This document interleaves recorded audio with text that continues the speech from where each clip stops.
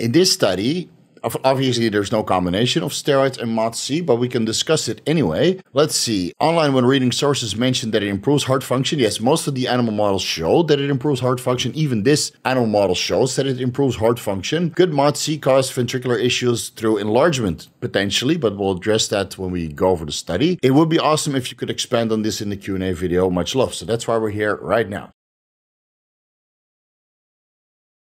Psycho CZ. Hey Steve, awesome video. One question. The main concern that came up was the risk of heart hypertrophy. Yes, we'll address that. How serious is that when combined with steroids? So unfortunately, scientific evidence in combination of steroids and MOTS-c are not available. So we can dubiously extrapolate. You have something like athlete's heart. Athletes that don't take steroids anyway still have an enlarged heart, albeit uniformly enlarged. Let me take a sip of water so the dry mouth is gone. So athlete's heart, basically what the cardiologist always likes to use as an analogy. You have a normal heart that's the size of an orange, and your heart is the size of a grapefruit.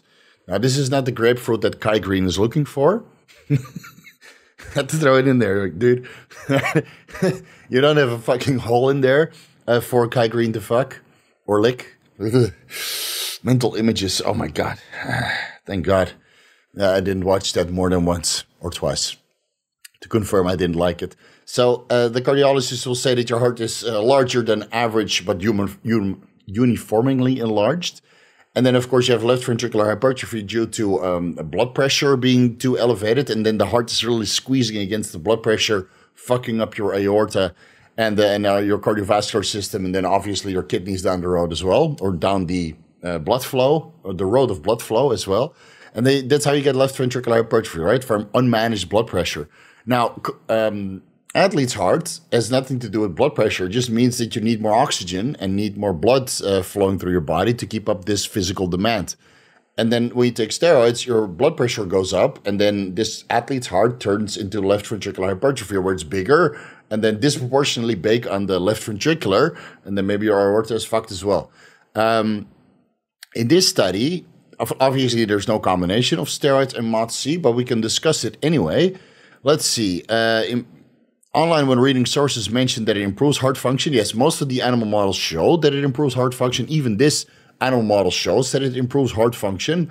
Could MOTS-c cause ventricular issues through enlargement? Potentially, but we'll address that when we go over the study. It would be awesome if you could expand on this in the Q&A video. Much love. So that's why we're here right now. So let's go through this paper, which I prepared in advance. Let's see. And I've linked it. I'll link it down below. So this is the citation. Let me put that in here real quick so I don't forget it.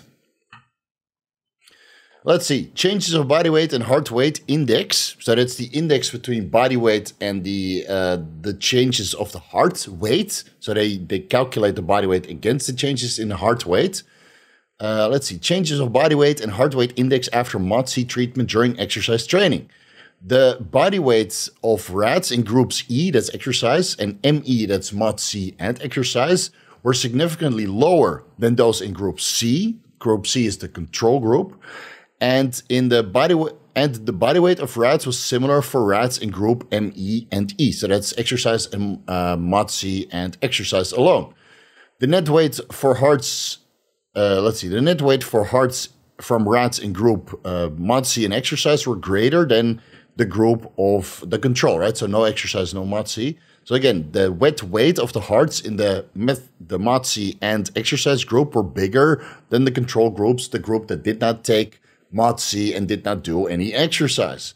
While wet weight was similar for the hearts from rats from group exercise and MOTS-c and exercise. Right, so comparing, well, we'll look in the graph a little bit later. In scientific evidence, sometimes it's a little bit hard to read out loud. These guys love to have tongue twisters and mental masturbation for the vocabulary that they use. That's why I translate everything to the evidence-based unique characteristics so we can actually understand what the fuck they're talking about. Let's see, the heart weight index, so that's comparing the body weight to the wet weight of the heart, is a useful preliminary indicator of cardiac hypertrophy.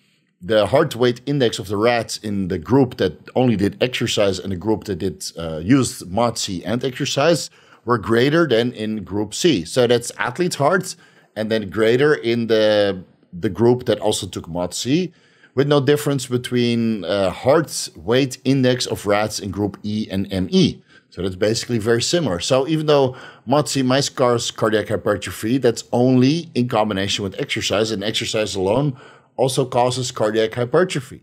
So let's look at the graph real quick. Here you see A, that's the body weight. So in the control group, you see that body weight is higher than the exercise group and the MOTS-c and exercise group, probably because exercise and MOTS-c contributes to fat loss or body weight loss.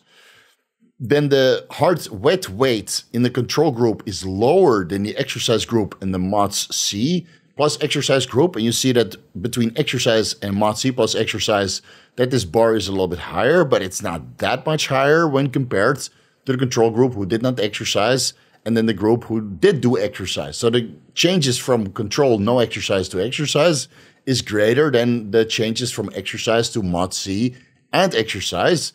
And then the, let's see, what was it? The heart rate index, comparing control to exercise and MOTS-c plus exercise. You see that exercise actually has a higher heart rate index compared to MOTS-c and exercise. So you could say that body weight goes down less, but heart weight goes up more. And that's why there's differences in heart rate index. Now, it's still a little bit more significant than comparing that to exercise alone. So I would say that the risk for developing cardiac hypertrophy is greater when combining MOTS-c with exercise than exercise alone. And that will probably be even greater when combining MOTS-c with exercise and anabolic androgenic steroids. Unless you use something like nebivolol or telmisartan to control your blood pressure. And of course, nebivolol also reduces your heart rate, so that reduces the cardiac strain directly, right? Even though anabolic androgenic steroids will work on the androgen receptors and increase your blood pressure. If you block the beta receptors with nebivolol, reducing your heart rate and then reducing how forceful it contracts and reducing your blood pressure, then you don't have this resistance within the heart, and thus left ventricular hypertrophy, when you do strenuous exercise combined with MOTS-c and anabolic androgenic steroids, should not be as severe. Could it still occur? Potentially. Will it occur more than a regular athlete's heart? We don't know. We don't know. So if you're worried, don't take MOTS-c, and otherwise do your echocardiogram before, during, and after, and see if you get an alarming acceleration of left ventricular hypertrophy and cardiac enlargement, and then discontinue. I've combined all at the same time: vigorous strenuous exercise, MOTS-c, and copious amounts of anabolic androgenic steroids. And I've done an echocardiogram. And even though I have borderline left ventricular hypertrophy, we're talking about 1 millimeter into the range where it's considered left ventricular hypertrophy, and I have, well, a solid athlete's heart because I train like a fucking animal, more so than these rats in the animal study. So what, you can't win. You can't win.